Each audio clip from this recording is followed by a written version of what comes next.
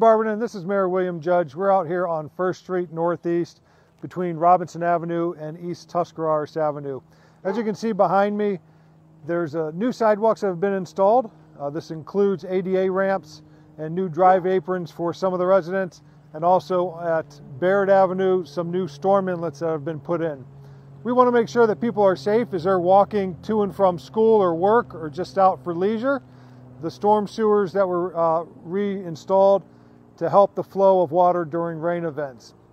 Another way that we are improving the community, one street at a time.